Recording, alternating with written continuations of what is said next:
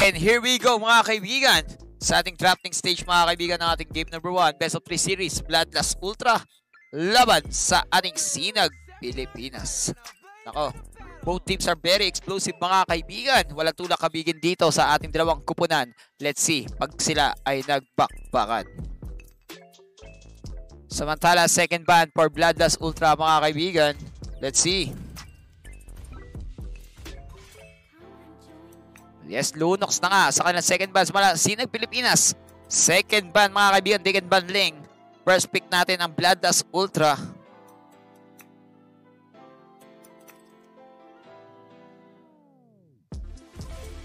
Ito na nga, Matilda ban. So, Ling is open. Joy as well. Popoleng Kupa. And syempre si Lina. Sino kayang ipaprioritize ng ating Bloodlust Ultra? There you go. Ling pick na nga mga kaibigan para sa ating Bloodlust Ultra. Samantala, first and second pick para sa Sinag, Pilipinas. They're aiming to get this Hanso. Yun, syempre. Ito na ang ating laban niya ako. Huling serye ng gabing ito. Bloodlust Ultra laban sa ating Sinag, Pilipinas. Ayun. Yes, eto nga, no? Second pick na Sinag, Pilipinas. They can get si Lina or Johead, mga kaibigan, is open. So, let's see sino kaya ipipick nila rito para sa kanilang second pick. There you go, Johead na nga, mga kaibigan, for your second pick. Samantala. Okay, thank you so much. 10 stars, John Del Mac. Sinag! Sabi niya dito. So, sana'y inyong malaman. Yun. Sa Ilaga o sa Timog o Kanluran. Yes, eto na, second and third pick mga kaibigan. Selena. Popoleng Kupa. Sabayan mo na kuya ako.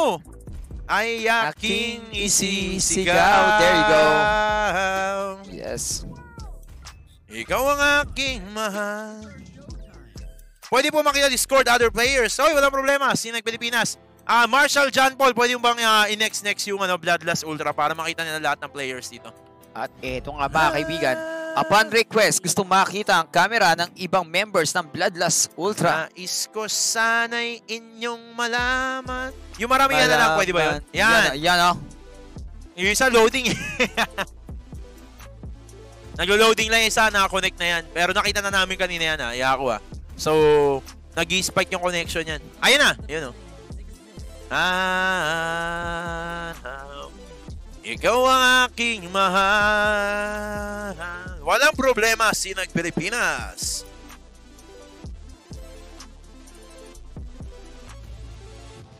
Ikaw ang aking mahal.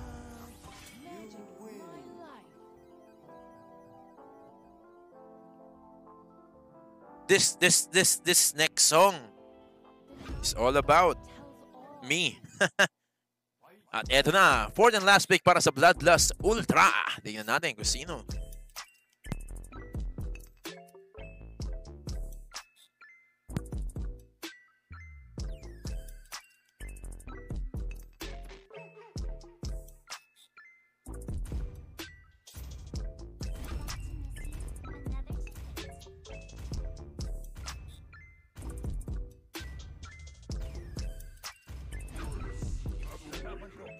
Yun o. Eto. At eto nga mga katambay. Nako, grabe na ko. Ito na mga. Wala pa. Easy lang yako. Ito na. Last pick para sa ating Sinag, Pilipinas. Eto. Roger na pala para sa kanilang core. Or they can go. Hindi na natin masyado nakikita si Leon Guerrero dito sa ating laban. Nako, si Granger medyo hindi siya viable for the current meta mga kaibigan. Dahil burst talaga ang bakbakan ngayon mga yako. Ito nga, Roger na nga bumalik sa meta mga kaibigan. Dalawang klase lang ang meta. Alam niyo naman yan mga katambay. Isang most effective tactics available at isang tanga. Meta nga. Ito na, simula Bloodlust Ultra versus Sinag, Pilipinas. Unang game ng Best of 3 series ng muling sharing ito. 3, 2, 1. Let's go! Oy, Clarence Pasqua. Yako, napanood nyo na ba yung paano kinaltukan? Oo, napanood na namin. Grabe, no? Even though scripted, ang sakit pa rin nun. Sampaling ka, alog utak mo nun.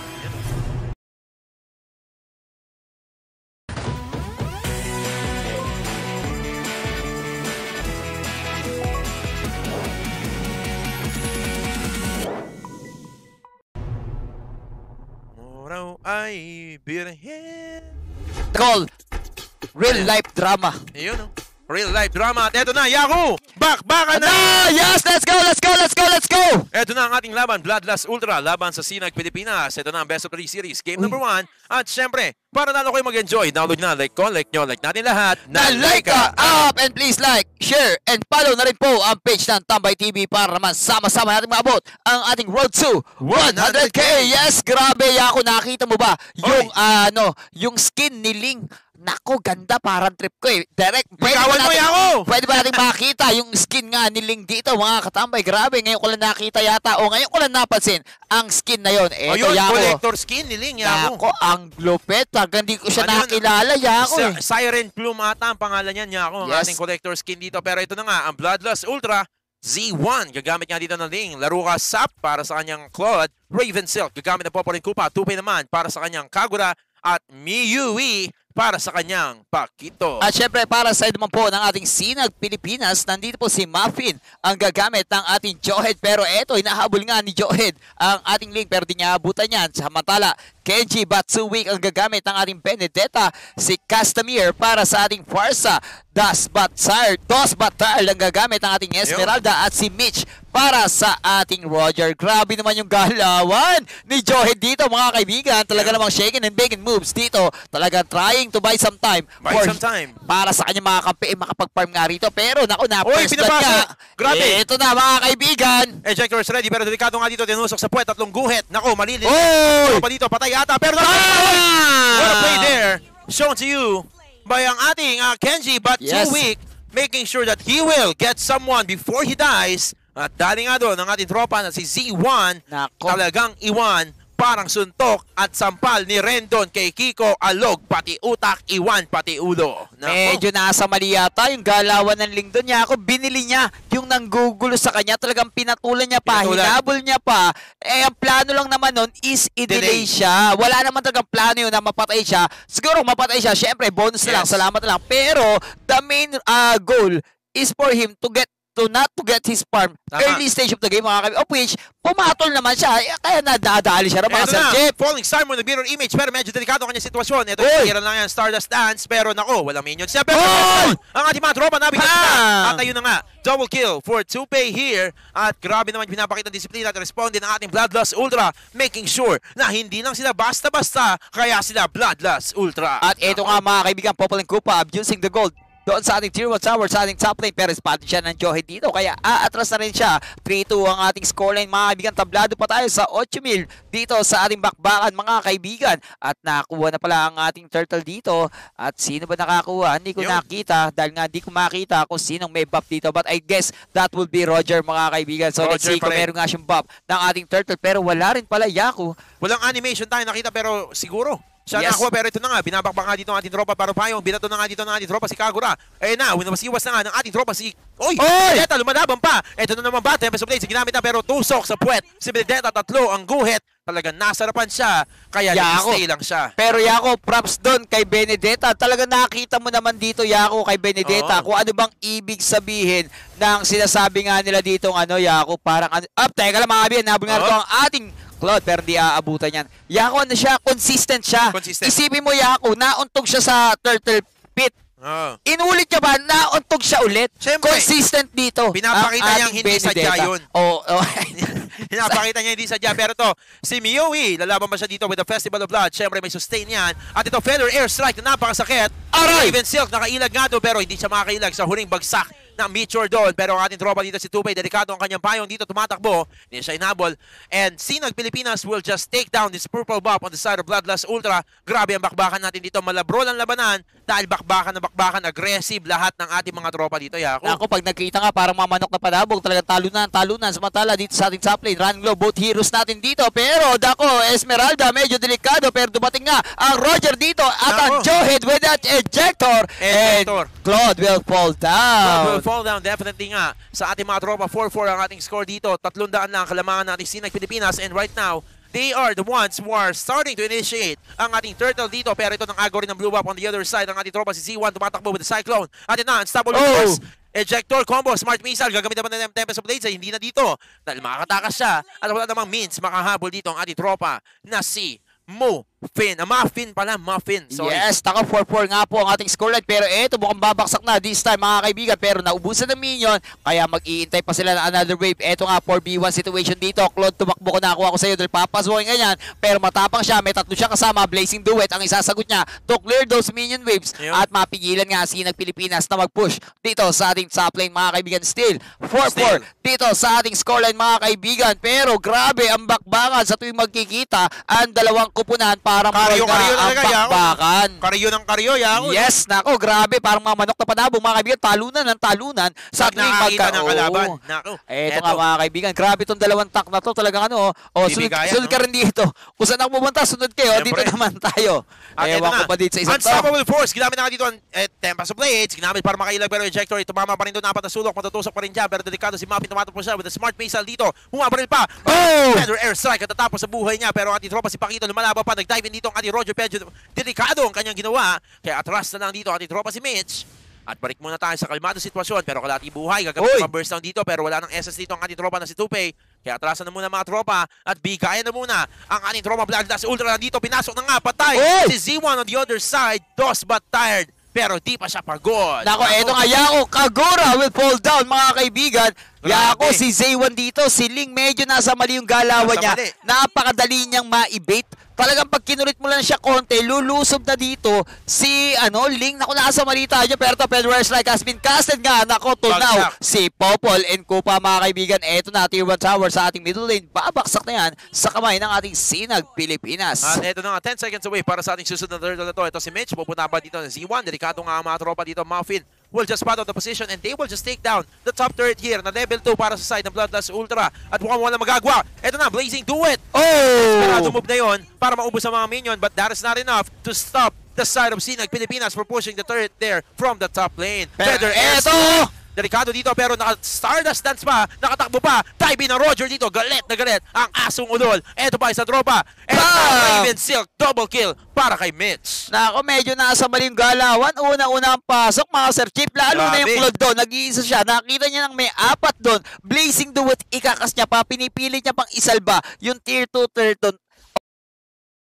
Tingin niya yata, Yako, pag nag-Blazing Duet, magtatakbo ng Sinag Pilipinas. Hindi kami tatakbo dyan. Sasaluhin namin yan dahil marami kami dyan. Unstoppable Force para ma-force na naman ang ating Tempest of Blades. Ejector is ready. Smart missile dito. Sabi, recall sa mukha. Sabi ni Muffin dito pero nagtakbuhan na. Uy, ginamit ba yung Blazing Duet para makakita nga minion waves? Batas ng katana. Ginamit na rin dito. Nagwawala na ang ating babae. May katana. Tatlong guhit sa puwet. Eto na mga tropa natin. Ejector ginamit na naman. Delikado si Muffin. Nakapag-flicker out pa siya. Nasibat siya ng ating tropa. Si Popo rin Kupa. Pumasok pa ang mga tropa. Feather Airstrike. Ginamit na rin dito. On the backline, ang ating mga tropa. Nagkatrasan sila. Pero ito, si Benedetta, babaeng may katana. Lumalaban pa. Si Mai Q. Ay, nako, uuwi na lang siya. Nako, napakadali talaga ma-bait out ng isang Ling mga kaibigan dito, si Z1. Talagang pag kinulit siya ng Joyd, papatulan niya yung Joyd na sa mali yung kanyang galawan. Papatol talaga, parang babaeng nakapalda kahit nakaposte or posting nakapalda, papatulan nila, Yako. Nako, Yako, binibait lang dito yung Tempest of Blade niya. Therefore, pwede sila mag-start ng engagement dito, knowing na walang Tempest of Blade ang isang Ling, of which kanina pa pinapatulan niya lagi. Ang Johe dito, nasa mali ang galawan mga Sir Chip. Nasa mali nga talaga. At ito na, 11-6 ang ating score dito. 4K gold lead for Sinag Pilipinas. Tignan natin ngayon magiging aksyon ng Bloodlust Ultra with aggression na Sinag Pilipinas. Pero Raven Silk, tumusok lang siya doon after the camouflage dahil mag-war off na naman. At ito na naman ang tropa ng Sinag Pilipinas on the top lane. 4v2 situation. 3, delikado sa Raven Silk. Mukhang magiging Cream Silk. Feather Airstrike. Ejector combo. Stardust Dance. Puwet na Esmeralda. Papas lang sa'yo. Ang ganda ng pwesto 1 ng Sinag Pilipinas. Talaga na makita mo naman kay Yako pagka nagkatakbuhan na nga, mayroon laging sasalubong na Johed sa kanila with that ejector, making sure na mapipick off nila dito ang isang miyembro ng ating Bloodlust Ultra. As you can see with the item check mga kaibigan, 5K net worth para sa ating Ling. Samantala, ang ating Roger has 6.7. So medyo maliit lang naman dahil sa 1.7K gold difference ng isang Roger versus sa isang Ling. Tama ka dyan, Yako. And 20 seconds away na lang natin para sa unang lure dito. Pero tumusok-tusok pa ang ating tropa si Ling sa babaeng may katana. Pero ito, nagtatakbuhan na muna sila. Pero inaantay lang. And they are just zoning out and keeping on the pressure right now on the side of Bloodlust Ultra para di sila makaabante dito ng sobra-sobra. Raven Silk, nandito rin sa bush natin, nakaantay mga tropa. Z1 dito, pinipilit niya makuha ang kanyang orange buff dito. Pero yes, he is successful. Pero medyo delikado na damage check nga dito ng Sinag Pilipinas ang kanilang side. And kill! Oh my God! Tambay is down. I repeat, Tambay is down. And we will just take down that Lord as well. Easily as 1, 2, 3. Nako. Pero Yako, pwedeng umagaw dito ang ating link mga kaibigan. So let's see kung magtatangka nga ba dito si J1 sa kanyang link na umagaw pa ng ating Lord, knowing na medyo lugi, dihado sila sa nangyayaring bakbakan, o maghihintay na lang ba sila sa kanilang base na magmarcha ang Lord at tapusin nga ng Sinag Pilipinas ang ating bakbakan. So eto na, nakakuha na nga ang easy Lord for the side ng Sinag Pilipinas, and this will be marching on our middle lane in the next minion wave. Ayun na nga, eto na. Ang Lord natin ay mukhang magmamarcha sa ating middle lane niya ako, no? Yes. Middle ba or top lane? Di ko alam, ha? Ayoko na mapahiya sa Moonton. Yes, ako tingin ko middle Yako kasi pare-pares naman yatang walang bawas. So therefore, as reset lane sa mid siya dad. There you go, mid na nga mga kaibigan. Yun, di na tayo pinahiyaya ko. Yes. Sa wakas, mid na rin dumaan ang ating Lord dito, Sinag Pilipinas right now with the aggression. And they have the level 1 Lord on their side, and they have a big chance right now to close out this game against Bloodlust Ultra.